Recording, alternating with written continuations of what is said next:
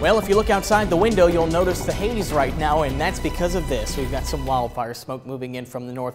The upper level winds are now moving from north to south, and right now we see some of these yellow colors, but we'll see some of these brighter reds moving in as the day wears on. So the haze is not going to go away, but fortunately the smoke is not close to ground level.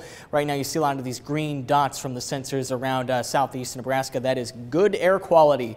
That proves that we're not seeing air quality issues due to smoke, and I don't think we're going to see any air quality issues later today, at least due to smoke. ABC Seamless camera right now, yeah, there's the haze. Is one little ribbon of high clouds off to our east is obscuring the sun right now, but boy, it was an awfully pretty sunrise earlier on this morning. There's that little ribbon of high clouds just off to our east, trying to slowly migrate west towards Lincoln, but this is really not a huge deal. Most of us are waking up to mostly clear skies.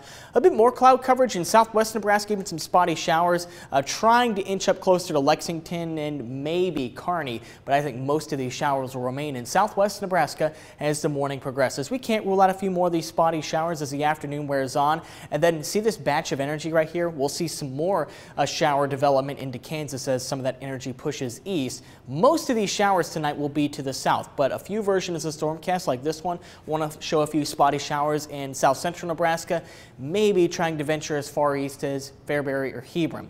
It's a small chance, but it's there. Most of these will be to the south, though.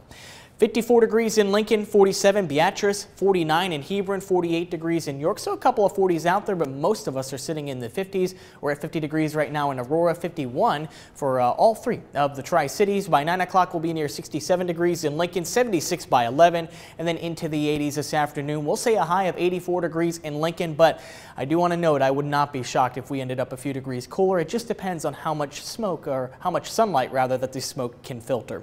So we'll say a high of 89 degrees on Wednesday, continuing to warm things up. By Thursday, the upper level winds will become more westerly, and I think a lot of the smoke will get out of here.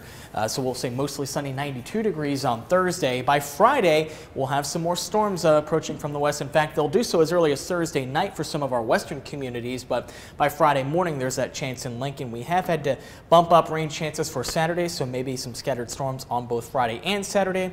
For now, we're starting to drive things out into Father's Day.